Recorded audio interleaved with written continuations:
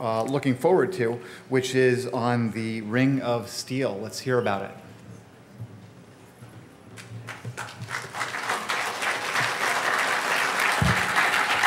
Thanks very much. I'll start with a presentation of our ongoing research in this terrain, and then John Young will join us for an open discussion later on.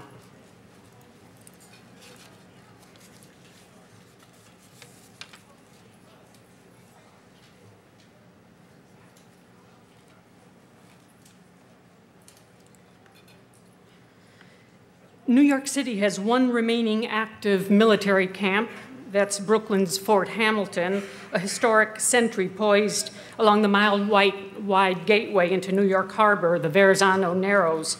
Control of this strategic choke point confirmed the 19th century city's investment in strong point dominance, collateral to New York's emerging status in world trade.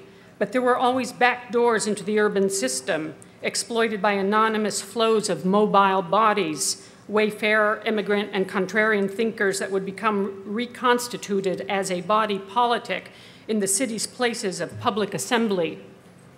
Fort Hamilton became obsolete after the Civil War, as evolving defense technologies changed the geographic scale of warfare. In this decade, Fort Hamilton's operations have included processing expeditionary forces bound for overseas missions. Today, in the polyglot waterfront neighborhoods that have historically surrounded Fort Hamilton, local police reconstruct the choke point through militarized technologies for local command, control, communications, computers, intelligence, surveillance, and reconnaissance. The U.S. Army Center of Military History runs the Harbor Defense Museum located in Fort Hamilton's granite caponnier, a freestanding bastion inside the Vauban-style fort completed in 1831. The military museum's Hobbesian scripts and Triumphalis Militaria articulate theories of national power as they celebrate the defense of metropolitan harbor and city. Museum scripts confirm the choke point as the privileged strong point within the system of enclosures that shaped the historic conception of the ordered city. In that venerable schema, urban order originated in acts of inclusion and exclusion, which distinguished the city's inside and its sovereign subjects from its outside, the realm of the outlaw. Disciplinary enclosure was the sovereign act that delimited urban order from ex-urban chaos. The sovereign himself rarely approached his domain through the back doors of the system. The Harbor Defense Museum's information warfare was breached on 9/11 and the choke point exploited when United Airlines Flight 175 overflew the Narrows on its way to crashing into the World Trade Center's South Tower. The rupture ushered in a new security geography for metropolitan police, new interdictory architectures for choke points, checkpoints, watchtowers, and watch lists impose sovereign discipline on expanding scales of the fluid harbor city. The New York Police Department's One Police Plaza security plan and its Lower Manhattan Security Initiative, dubbed Rings of Steel by the obliging media, are nested infrastructures whose processes enforce the choke point sovereign act, distinguishing between sovereign, subject, and outlaw. Ring of Steel sensing and reporting armatures are distributed south of Canal Street in Lower Manhattan's critical landscapes of courthouses, high finance, and legacy telecom hubs. The security apparatus aspires to the invisibility, ubiquity, and permanence of ordinary black-boxed infrastructure, normalized as an uncontested given in multi-layered urban terrain. Ours is being called the urban century. Over 50% of the world's population now live in cities. 75% will live in cities by 2050. Urbanization is becoming globally integrated. New York City is classified as a global city, along with London, Paris, Tokyo, and other dominant hubs within globalized capitalism, where material circuits cycle across scales from local to regional to national and beyond transnational. Global urban integration is being built on complex infrastructures and multi-scale flows and mobility systems, vast technological circuits and processes that sustain urban metabolisms down to the individual body. The security city tracks malign flows that might introduce risk into the global system by exploiting backdoors and trapdoors of critical infrastructures. Geographer Steve Graham has traced the profound consequences of disruptions to interconnected, mutually dependent infrastructure systems, whether caused by state or non-state political violence or simply technical failure that is always imminent in large technosystems. We've seen cascading infrastructures failures take down complex, mutually dependent assemblages, a non-linear cascading disruption of digital controls, power grids, transport networks, global financial systems, global telephony. John Young and I are brick and mortar architects in this city where very old legacy systems are being interleaved with these new infrastructural technologies. It is a city of powerful symbols and discourses as well as materialities and of avid symbolic production in realms of culture, ideas, information, and theater. Cryptome was founded in 1996 as a bottom-up repository of documents in a city of magnificent top-down libraries. Cryptome has been constructed as a transparent public project, a civic project, focused on emerging technologies, emerging politics of information, and their inchoate backdoors. The Ring of Steel's choke-pointing infrastructure hardened the city through an assemblage of street closures, manned checkpoint booths, hydraulically operated delta barriers, sally ports, jersey barriers, license plate readers, bollards, reinforced planters, surveillance cameras, and explosive trace detection devices. This urban hardware continually funnels choke-pointing sensing and reporting data to sovereign command and control databases of the NYPD Domain Awareness System, a network counterterrorism tool invested in omniscient ideals of the technological sublime. The police inform us that the Domain Awareness System, quote, facilitates the observation of pre-operational activity by terrorist organizations and their agents. Sanctioned by putative states of emergency, the Domain Awareness System produces the city's pre-operational data double.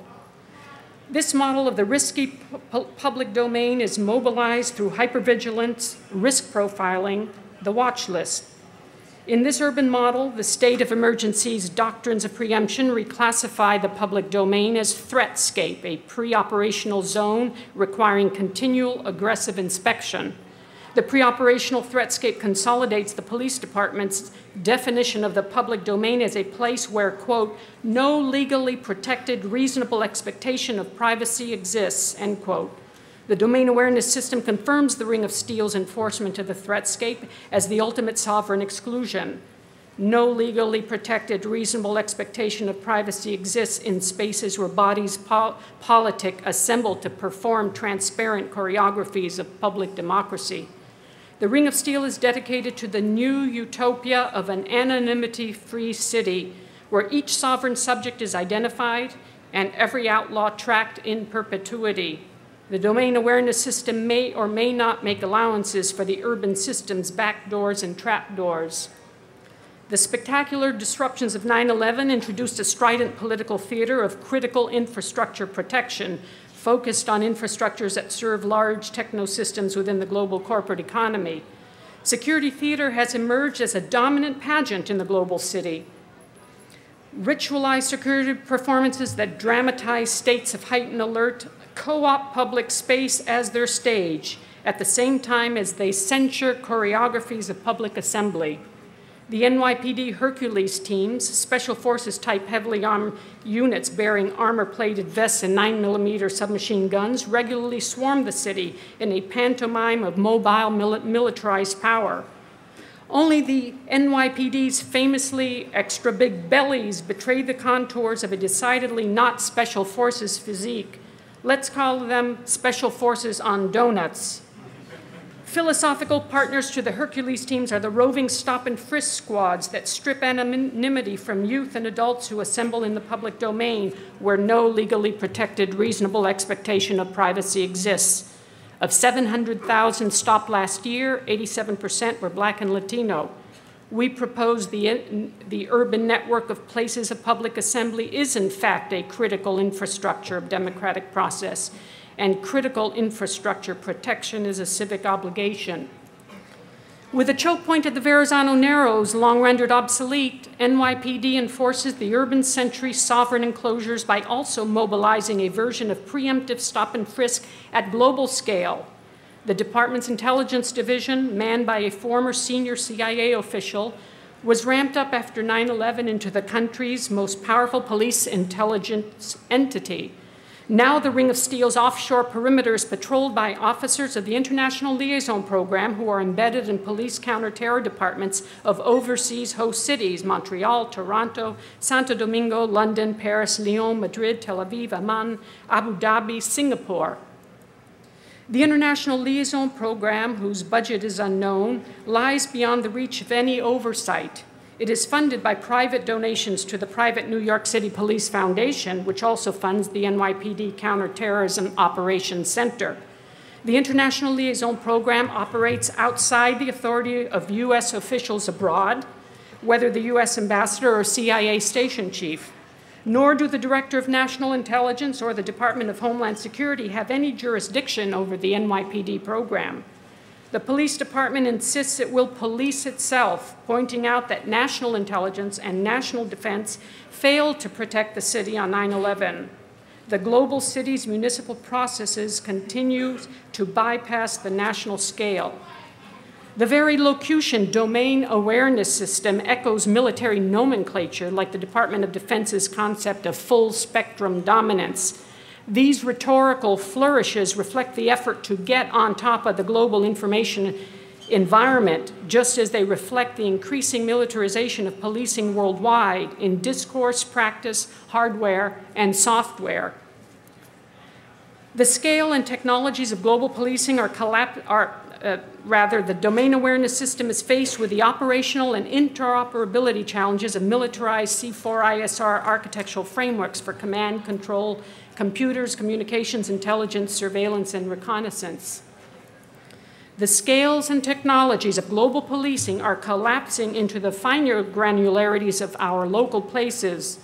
Doctrines of preemption are checkpoints that engage risk profiling and anticipatory surveillance for continual classification of risky versus safe local spaces and risky versus safe local mobilities that flow through immigrant places of public assembly.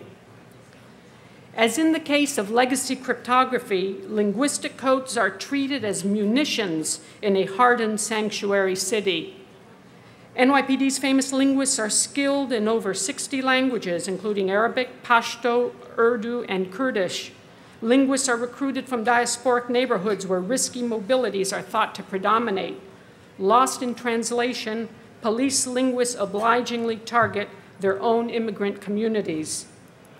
The spectacular demolitions of 9/11 provoked a politicized culture of fear that fetishizes states of emergency and mass spectacles.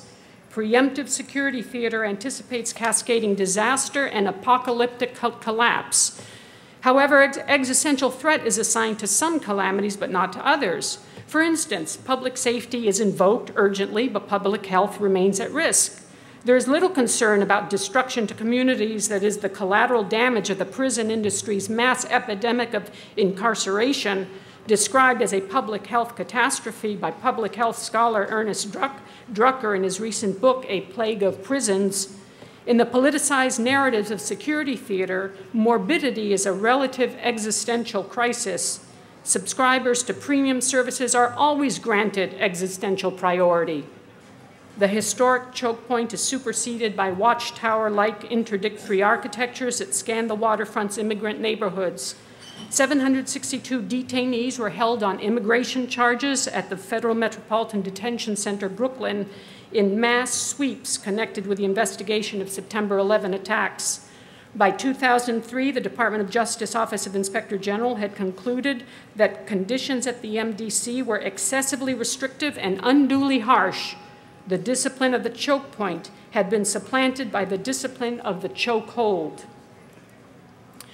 We want to shift now in scale, to scale down to local granularity, to capture a recent instance of urban intersections that offer nuance to the broader security frameworks described to this point.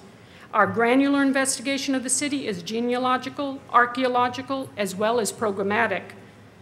Our excavation hopes to delaminate layers of a highly symbolic zone, the Lower Manhattan Civic Center, that frames the city's presumed juridical conscience. The Civic Center is also concurrently the symbolic command and control epicenter of the rings of steel. Are there inherent conflicts in this programmatic duality?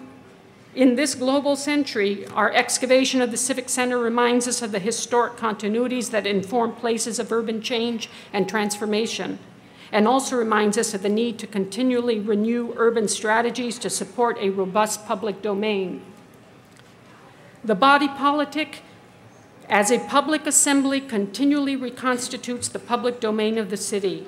What are new civic strategies for the global city's evolving urban politics, given the trend towards privatization that markets premium services and premium spaces for privileged consumers at the expense of arenas for performances of small d democracy, debate, and dissent? This past January, Occupy the Courts petitioned the General Services Administration, the GSA, the agency that manages federal properties, for a permit to rally during a national day of protest against the Supreme Court Citizen United ruling. Occupy proposed assembling the Lower Manhattan the Lower Manhattan Civic Center at the front steps of the Moynihan Federal Courthouse at 500 Pearl Street. When GSA denied the requested permit, Occupy made an emergency appeal to the federal courts. Transcripts of those proceedings are available on Cryptome.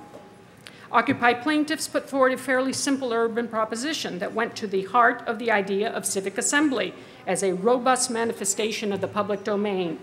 Quote, because of the nature of this protest, it's very important that a group of people be allowed to gather outside the courthouse. As architects, however, we note that a fairly minimal urban analysis of the Occupy rally site was offered during court arguments. Today, we hope to provide a more substantive exploration of that compelling urban terrain. In this urban century, we look to the site as an instructive case study of the status of the public domain in the global city. A declaration by the U.S. Marshal Service stating the Moynihan Courthouse was a terrorist target played a crucial role in Judge Louis A. Kaplan's denial of Occupy's request for a rally permit at the courthouse front steps. Judge Kaplan also concluded the area in front of the main entrance of Moynihan could not legally be considered a public forum. In concluding the site should be classified as a terrorist target rather than a public forum, the court censured the public domain, giving precedence to the targeting list of a non-state military, endowing that targeting list with the authority of a rogue urban master planning document. This capitulation by Civic Center authorities, this instance of civic erasure of the public domain, was no less significant than an erasure by ballistic means. The site of the censured rally lies within the federal complex under jurisdiction of U.S. Federal Protective Services and U.S. Marshals. The complex includes 2 federal courthouses, offices of the U.S. Attorney, and a pretrial detention center.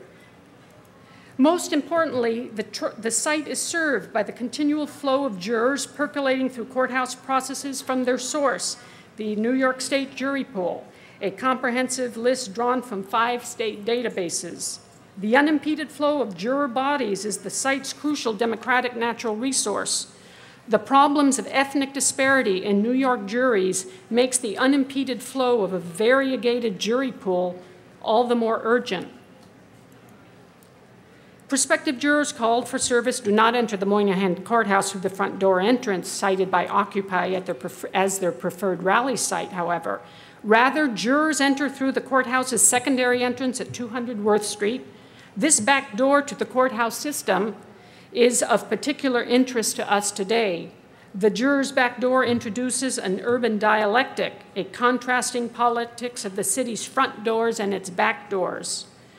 Interleaved jurisdictions are typical of urban complexity. The Civic Center's federal complex nests within another jurisdictional perimeter centered on police headquarters at One Police Plaza, delineated after 1999 and hardened after 9/11 as a special police security zone. This zone contains a courthouse of the New York State system, a prominent municipal structure, several residential housing complexes, a high school, a commercial data center. Because of its mixed-use urban complexity, the enclave lends itself to being studied as a paradigmatic security prototype.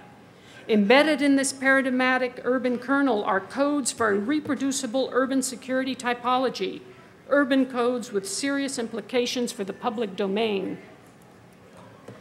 NYPD assures that pedestrian access within the security perimeter established by the checkpoints and the Delta barriers is not restricted. We might ask whether access to a landscape circumscribed by checkpoints and Delta barriers can ever be characterized as not restricted. This question has particular urgency given the ideal of a variegated jury pool's unencumbered flow through an impartial civic environment, where blindfolded justice and her scales risk being challenged by the allegory of the chokehold. In January 2012, Occupy the Courts had ventured into the Ring of Steel's putative command and control corps. This kernel was more than the Rust Belt street apparatus of manned checkpoint booths, hydraulically operated Delta barriers, and reinforced planters. New technologies are the critical underpinnings of the domain awareness system, as has been touted in the past year with a fanfare surrounding completion of the new Joint Operations Command Center adjacent to police headquarters. The JOC is described as a 24/7 centralized, fully integrated command and control facility that provides oversight of critical emergency functions. Its centrality and public relations prominence deftly offset the covert operations of the NYPD Counterterrorism Operations Center, secreted at an undisclosed location in an outer borough, some suggest along the Brooklyn waterfront at Sunset Park. The RFP issued to construction management firms bidding on the Joint Operations Center project describes general architectural requirements culminating in a double-height emergency operations command floor. Sensitive technologies that support the domain awareness system are only alluded to in this document, however. If the police security zone can be thought of as a prototype urban security kernel whose codes may be reproduced and scaled up into a new urban security typology with grave consequences for the public domain and places of public assembly, it is of interest to note the JOC is not the security zone's only data hub. Close relations between law enforcement and private data farms are unfolding at the former Verizon telephone building, 140 yards south of police headquarters, being converted by the SABI Corp of Seattle into the Intergate Manhattan Data Center. The Verizon building is one of Lower Manhattan's 5 or so legacy telephone switching hubs, of which 3 have purportedly, in part or fully, been converted into data hubs. These hubs lie at the core of the vast telecom infrastructure that sustains New York City's status as a global city within the global system. SABI Corp is not concerned by the Verizon building's adjacency to NYPD command and control node 140 yards away.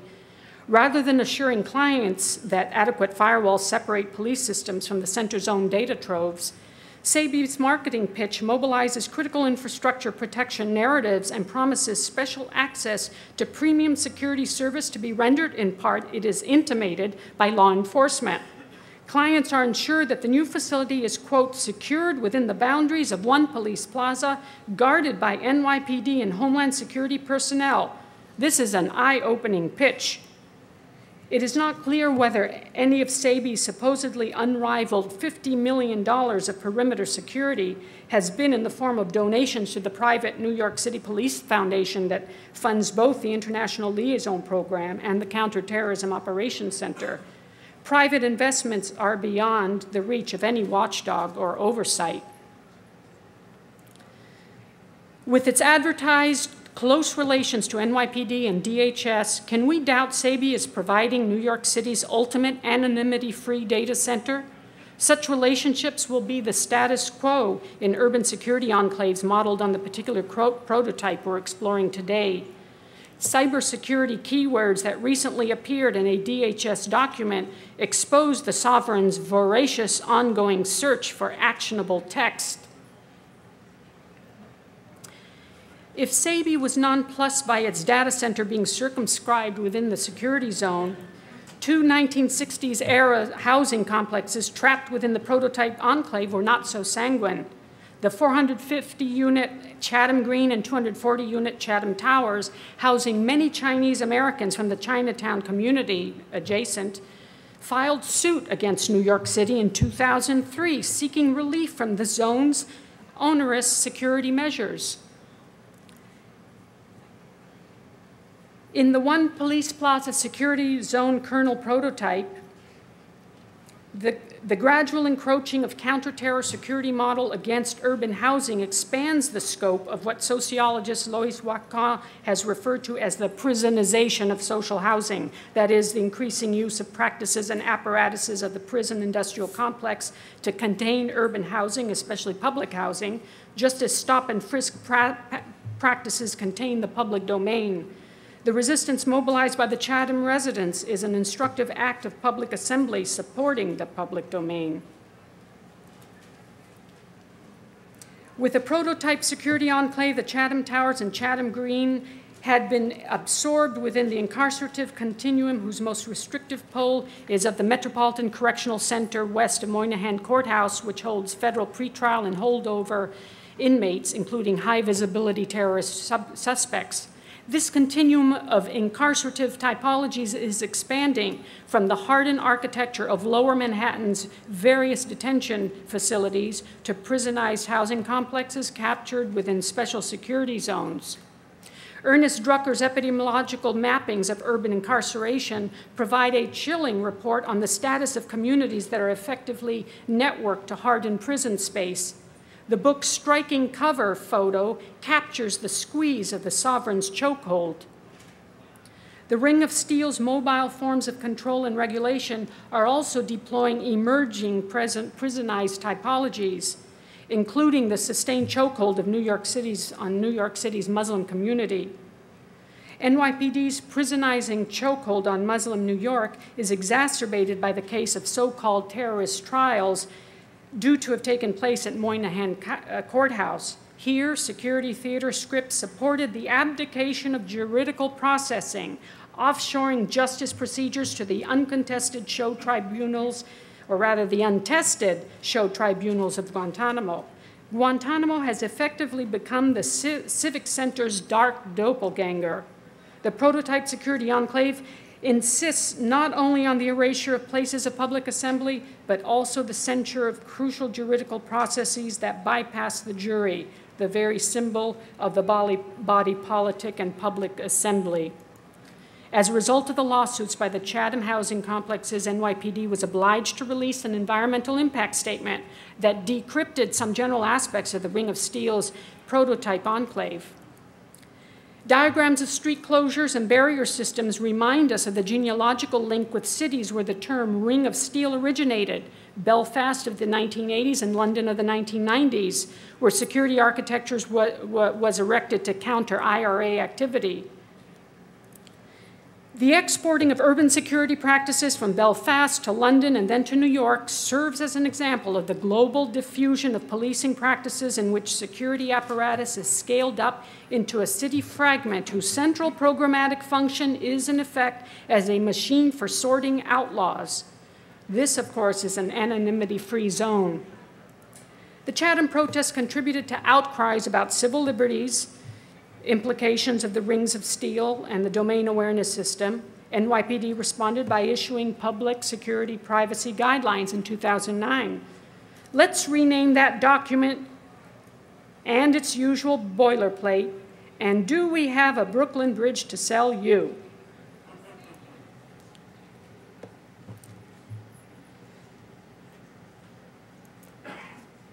The usual stipulations of no person will be targeted or monitored solely because of actual or perceived race, political beliefs,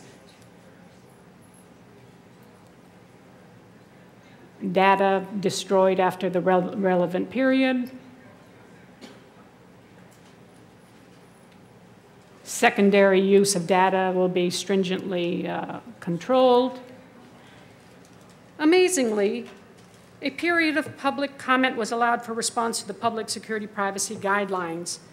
Comments sent by snail mail were to be mailed directly to the attention of the NYPD Counterterrorism Bureau at One Police Plaza.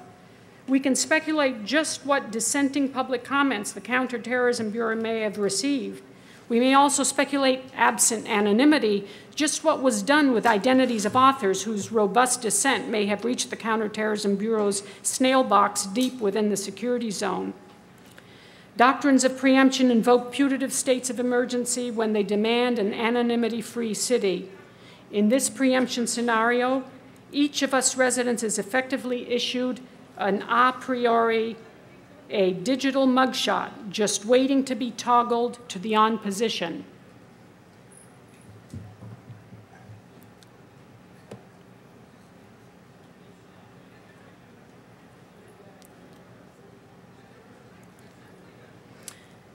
Before John and the floor engage in what we hope will be stimulating conversation, we'd like to make one final detour through Midtown to our very own Hotel Pennsylvania. Hope 9 offers a useful venue to speculate about the boundaries of exclusion that divide sovereign subject from outlaws. Nowhere is more fitting than this 1919 structure designed by McKim, Mead, and White, preeminent architects of the turn of the 20th century's City Beautiful movement. In an era dominated by the colonial world order, City Beautiful promoted the city as an imperial-scale metropolis. Exclusion was the dark subtext of City Beautiful's presumably democratic urban largesse. The City Beautiful movement emerged during the Gilded Age, determined to cleanse the bad morals and physical degradations of the tumultuous immigrant city. City Beautiful movement deployed architectural codes of academic neoclassicism as its urban lingua franca. The movement's ideals of the civic still have urban currency over a century later. It's productive for us to deconstruct the movement's civic codes in order to consider the front doors and back doors of its top-down civic systems. Hotel Pennsylvania was not an isolated artifact, but the terminus of a regional transportation infrastructure. The Pennsylvania Railroad network that culminated in Old Penn Station across 7th Avenue, which was demolished in the early 60s, and we're pleased to be in a space that commemorates Olive Dennis, a railway engineer of this period, first female of her kind. One of the stone eagles that graced the original Penn Station can still be seen today on the perch across the street, sitting on its little granite pedestal. In the imperial metropolis, architecture, urban design, train schedules, clocks, telegraphs were key technologies in enabling the World Trade System. In Old Penn Station, McKim, Mead, and White's Beaux-Arts school training was embellished by their affinity for imperial Rome. Rome's public baths, we've lost our video. Rome's public baths provided architectural reference for the station's monumental interiors. Baths built by the emperors Caracalla, Titus, Diocletian, and Constantine had been vital themes of Roman urbanism. The baths were secular temples that functioned as cities within cities. Baths were public meeting places for the free use of citizens that brought Romans of every class together into an ambitious social, cultural, and hygienic environment. This rendering of the baths of Caracalla as they were in 2016 shows how Old Penn Station was clearly a faithful recreation of the imperial prototype. City Beautiful's promise of top-down reform was heavily invested in exclusivity and the promise of front door access through the imperial facade. Imperial rhetoric was as asymmetrical as income inequality, however. The voice of the common man should only be raised to praise the captain of industry's philanthropic largesse. For those who doubted imperial Rome's baths would be sufficient to cleanse the immigrant city's unwashed multitudes, grittier theories and practices of reform were vigorously pursued. A key reformer was immigrant philanthropist Jacob Riis, author of the influential expose, How the Other Half Lives. The power of photography taken through the back doors of the city exposed the front door asymmetries of City Beautiful's grand manner urbanism. Riis's photography advanced his efforts to develop more organic solutions to the crisis of the 19th century immigrant city, including model housing to supplant the crowded tenements of rag pickers, child laborers, and high infant mortality rates. The term robber baron came into use around 1890 to describe the captains of industry who, like philanthropist Andrew Carnegie, our bearded steel baron at center, were patrons of the City Beautiful's top-down approach. Captains of industry may have been called robber barons, but mansion-studded Fifth Avenue was celebrated as Millionaire's Row. Andrew Carnegie's Fifth Avenue pile is today's Cooper Hewitt Museum of Design. It was not on Millionaire's Row, but in the city of the unwashed, multitudes where a particular urban place could be criminalized a priori. This was the case with Bandits Roost and other places of public assembly in the tumultuous immigrant neighborhood of the Five Points, again photographed by Reese. Just a couple blocks north of the epicenter of the Ring of Steel. Reese's name was given to the Jacob Reese's houses in the Lower East Side in tribute to his efforts to improve housing stock. You may recognize the Reese houses as the residence of Sabu, who was run by the FBI from apartment 6F at 90 Avenue D, while his parents were in prison on drug charges.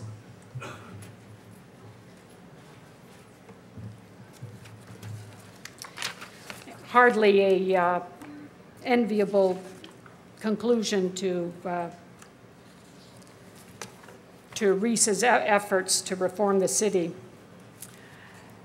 The New York Police Charter recalled the turbulence of bandit routes in the Five Points neighborhood when it granted plenary powers to the police department and underscored the need to regulate dangerous assemblages. After the erasure of the 5 Points, the Civic Center adopted the architectural codes of academic neoclassicism to embody themes of unimpeachable juridical virtue. The border between sovereign, subject, and outlaw became demarcated by monumental Corinthian capitals, acanthus leaves, and classical revival rotundas. The Moynihan U.S. Courthouse was the largest in the country when it was completed in 1994.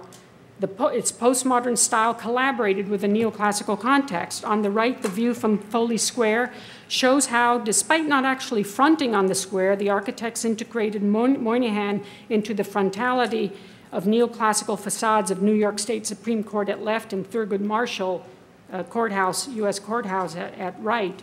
The tight space at the entrance of Moynihan Courthouse that Occupy had selected for their censured rally is located deep in the slot between the two older monumental courthouses.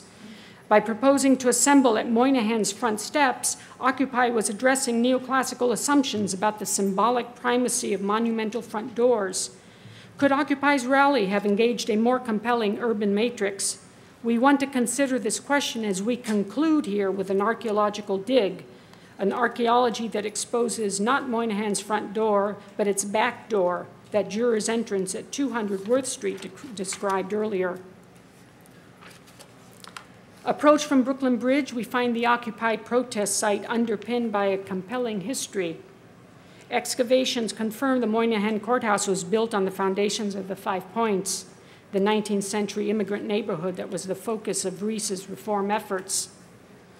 An obligatory archaeological study was undertaken during the construction of the Moynihan in the early 90s in the location of the underground prison transit tunnel that linked Moynihan to the Metropolitan Correctional Center, the pretrial detention facility. The archaeological dig yielded some 850,000 objects from 18th and 19th century tanneries, saloons, and residences of the 5 Points neighborhood. Ceramic pitchers, bowls, teaware, liquor bottles, spittoons were destined for museum exhibit. The GSA stored the artifacts pending their eventual public display. Unfortunately, the GSA storeroom happened to be located in the basement of No. 6 World Trade Center. None of the 850,000 artifacts survived when No. 6 collapsed along with the rest of the World Trade Center on 9/11. Had the artifacts survived, they would have offered a material history of the textured richness of an immigrant community centered on the eponymous 5-pointed intersection, which is now the streets have changed names and location. The district's key public space was Paradise Square, just north of today's Moynihan Courthouse. Here's a recreation of Paradise Square in the mid-19th century, and we've lost our video, which would have been of Martin Scorsese's Gangs of New York, which in 2002 advanced the 5-point story written by Herbert Asbury in 1928. The film depicts Paradise Square as a vibrant polyglot node, a place of public assembly, and robust vox populi, as well as site of brutal confrontation between nativists and immigrants. Scorsese's movie poster makes the claim, "America was born in the streets." This controversial notion locates urban struggle at center of American history.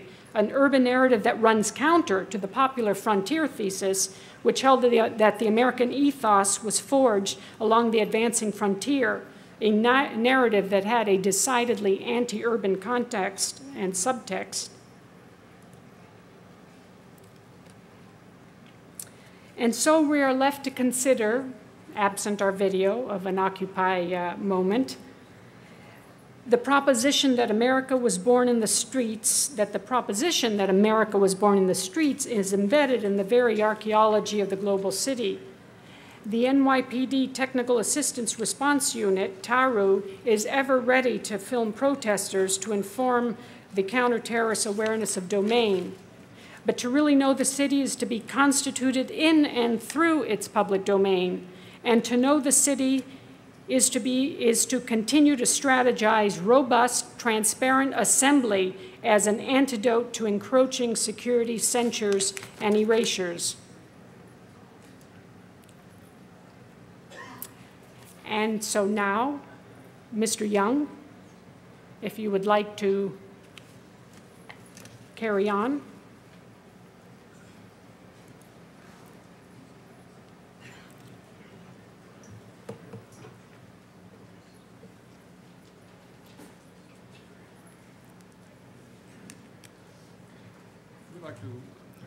How are we doing? We'd like to discuss the antidote to rings of steel that are growing around the country. Am I doing okay? And that's our ongoing research that we've been working on now for almost 15 years, which are finding antidotes to the growth of security over the populace. And this is one example of what we're working on in our website. Cryptome is a collection of documents for that. But we certainly don't think that that's the only way to go about it, that we think far better is to have public discussion and participation in this process. And that's because it's been that there's been a huge industry growth since 9/11 in restricting security studies to groups that pass classification for security, and that more and more of the public is being cut out of this process. And we think that open discussion of this is what's needed to counter the business of security. And that is now the dominant industry right now, and that is getting even heavier push right now on the internet. So today we'd like to at least foster some public discussion about the topic, about where we go next. Thank you, Deborah. Questions, comments are welcome. There's a mic back there somewhere if anyone wants to ask.